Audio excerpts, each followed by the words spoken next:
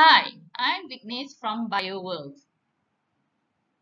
and based on what we learned in my previous video on photoperiodism, you should know by now that flowering in plants is not determined by the length of daylight.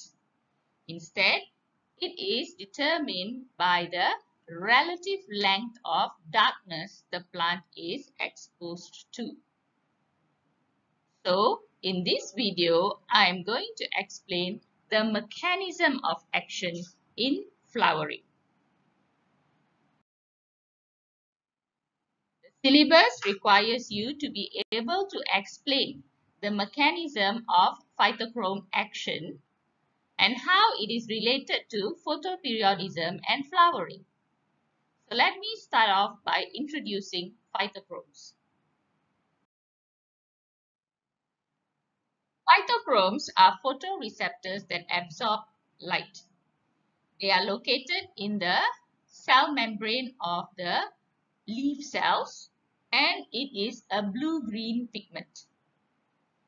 The characteristic of the phytochrome is that it is charged, meaning that there are positive and negative charges in the phytochrome, and it is reactive.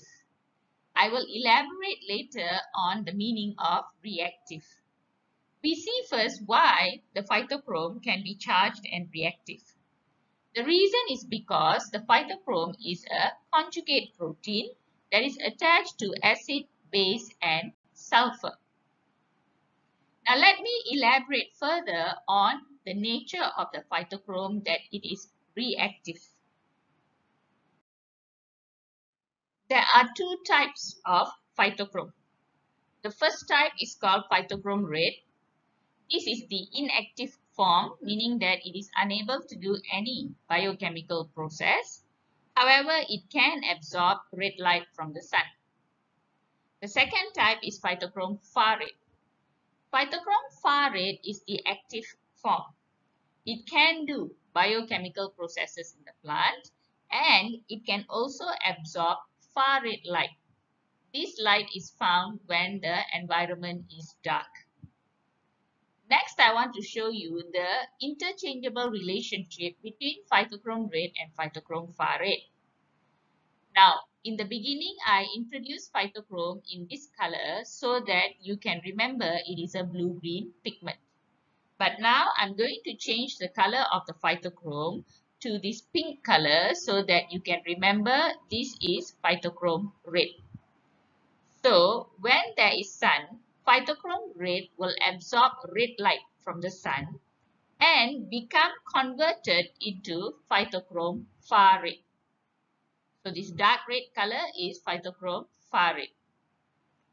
And you see this phytochrome far red in the dark, it can absorb far red light and return to phytochrome red. So from here you can see that in the daylight, concentration of phytochrome far red increases, but at night, concentration of phytochrome far red decreases. Let me summarize.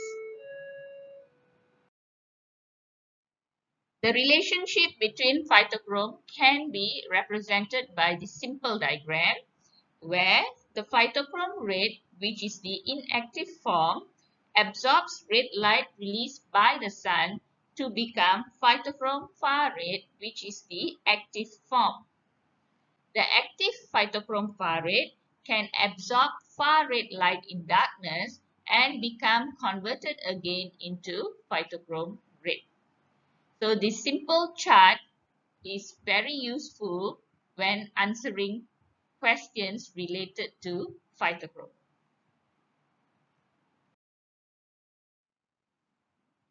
The phytochrome far red, which is the active form, is directly responsible for the flowering process. The phytochrome far red will actually stimulate the precursor of a flowering hormone. This flowering hormone is not ethane but florigen. So to make florigen, there are basic chemicals that we call the precursor present in the plant. But these precursors do not become fluorescent unless phytochrome far red is formed. So phytochrome far red will then mix the precursor together to form fluorescent. Then this fluorescent hormone will be translocated to the stem of the plant and then flowering will occur. So this is the biochemical process related to the active phytochrome far red.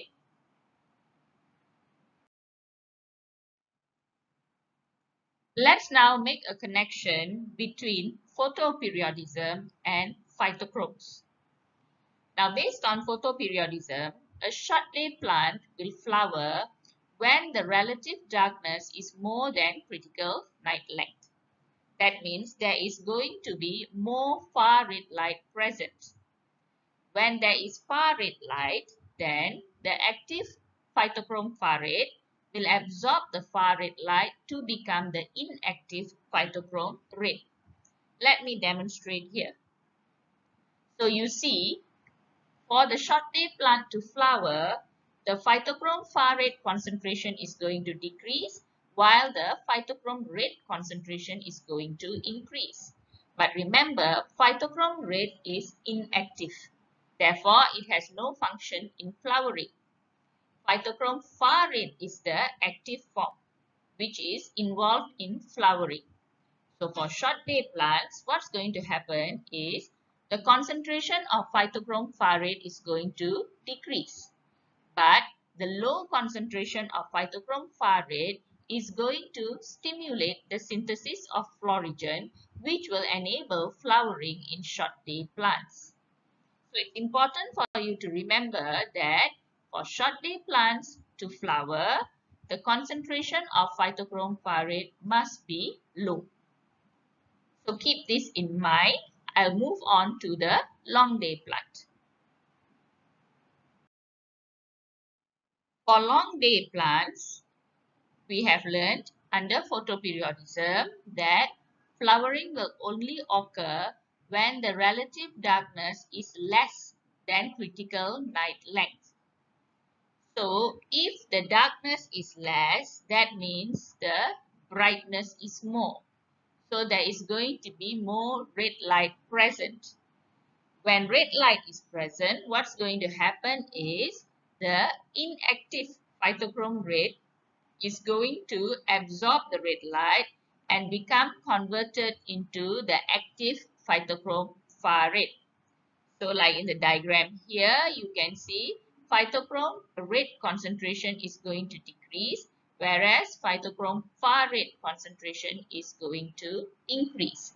So in long day plants, there is going to be a high concentration of phytochrome far red, and this high concentration is going to stimulate synthesis of fluorescent, which leads to flowering in long day plants. So remember, for long day plants, for flowering to occur, the phytochrome far red concentration must be high. This is like when you studied auxin. Remember, in the shoot, auxin concentration must be high to promote cell elongation. But in the root, auxin concentration must be low to promote cell elongation.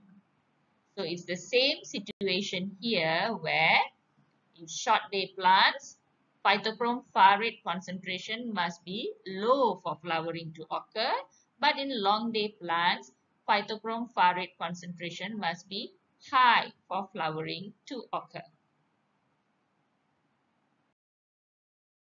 Here are two examples from my photoperiodism video explaining how flowering and non-flowering occurs in short-day plants. This is where I stress the first rule of short-day plant, where the relative darkness must be more than critical night length. Now let's connect this with phytochromes. Now this extra darkness here is going to stimulate phytochrome far red to absorb the dark red light and convert into phytochrome red. So during this extra darkness, the concentration of phytochrome far red is going to decrease, while the concentration of phytochrome red is going to increase. So remember the second rule, that is, for short day plants, flowering will occur when the phytochrome far red concentration is low. So here the phytochrome far red concentration decreases and thus stimulates flowering. Let's try using the second example. In the second example, we find that when light was inserted into the darkness, flowering stopped. How do we explain this based on phytochrome? Now, when there is light, there will be red light. So what's happening now is phytochrome red will absorb the red light and convert into phytochrome far red. So now the concentration of phytochrome far red will increase. But remember, in short day plants, to flower, phytochrome far red must be in low concentration. So when phytochrome far red is in high concentration, it inhibits flowering. So in exams, when they ask you to explain why flowering occurs or does not occur, your answer beginning must start with the concept of critical night length and then continue with phytochrome. Let me explain more using long day plant examples. So here we see that the darkness is more than critical night length, so flowering does not occur. This is because the first rule for long day plants is the darkness or relative darkness must be less than critical night length. So let's explain what's happening in this extra darkness. In the extra darkness, phytochrome far red will absorb the far red light and be converted into phytochrome red.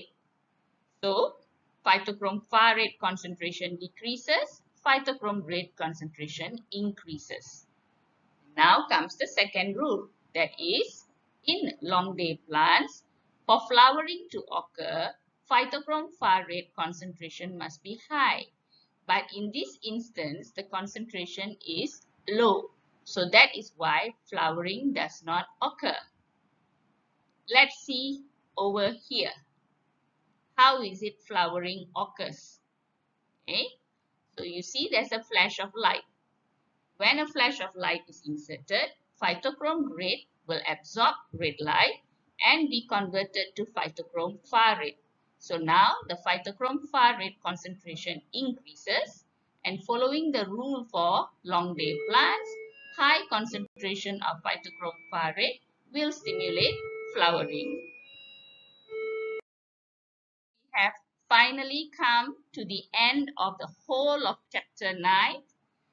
Now this topic would be a bit challenging because it is completely new, but by doing the exercises related to photoperiodism and phytochrome action, you should be fine. So I'll see you soon with chapter 10. Bye bye.